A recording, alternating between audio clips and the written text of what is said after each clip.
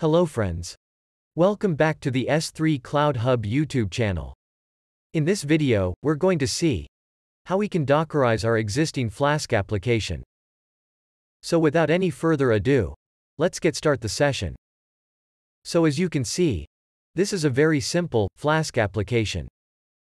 So basically, we've got our normal app.py. Here we're importing the Flask package. Then we're creating an app.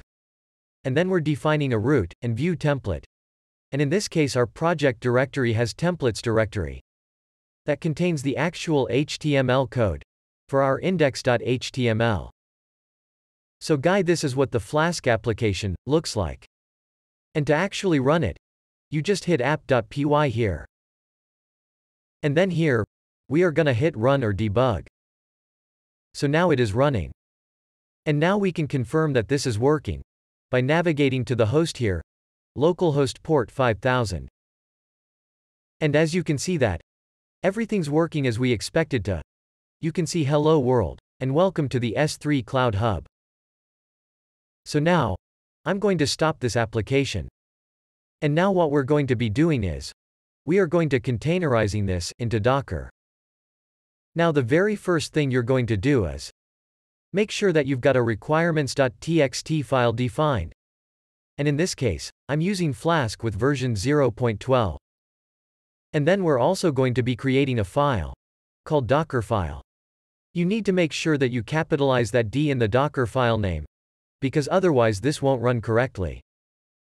So what's going on here is basically inside of the Docker file, we're telling Docker how to build this particular container or image that you're building.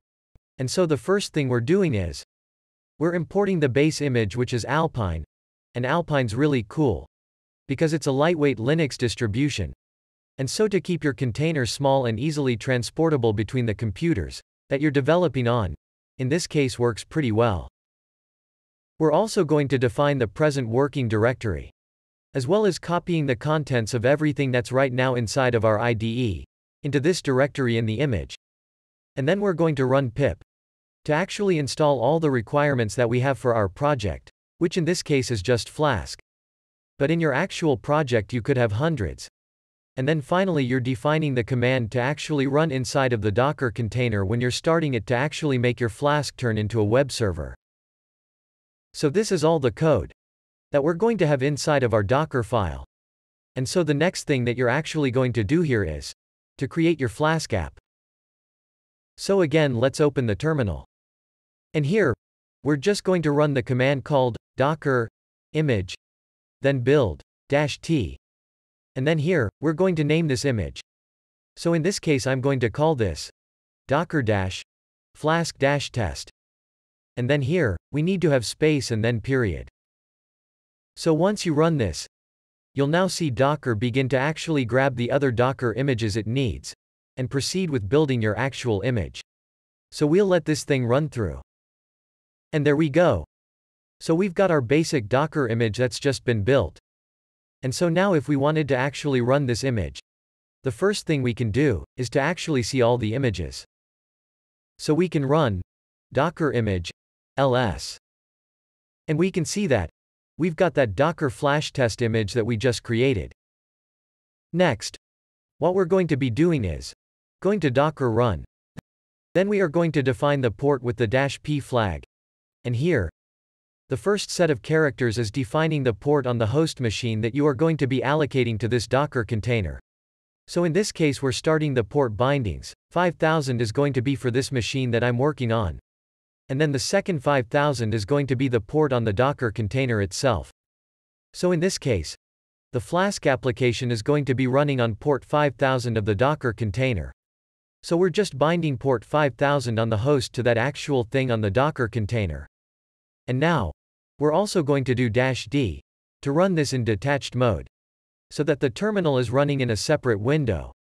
And then you're going to name the Docker container when it's running. So in this case I'm just going to call it docker-flask-test. Hit run. And you can see how quickly this thing was able to spin up. And so now, if we go and open up our local host, port 5000, we can see that We are now running Flask inside of a Docker container inside of our Windows computer. So that's pretty good. And it makes it a lot easier to ship this container to another computer. So you can develop in a much more easy way. So the other thing we're gonna make note of here is that they basically give you the Docker container ID after you've done this. So after you're done playing around, you can copy that. And now what we're gonna do is actually stop this Docker container.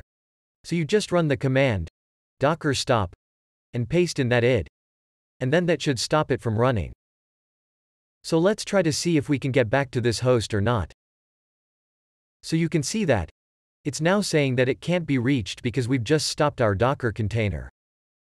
And then as best practice when you're using Docker, after you're done doing everything with your containers, it's best to run the command docker system prune to free up all the resources like the volumes and networks. So you just do that. Hit yes on the keyboard. And so basically, we've just reclaimed some space from the container that we weren't really using. So there you go. So that is how we can take a Flask application, Dockerize it, then run it, then stop it, and then prune it afterwards. So with this Docker container, if you have Docker installed on your computer, you can check it and you can run it. So I hope you all guys understood the concept. So guys, that's it for this video. I hope you liked it. I will see you in the next lecture. If you have any question or any doubt, feel free to ask in the comment section below. I will answer you as soon as I can. Thank you for watching. Bye and have a nice day.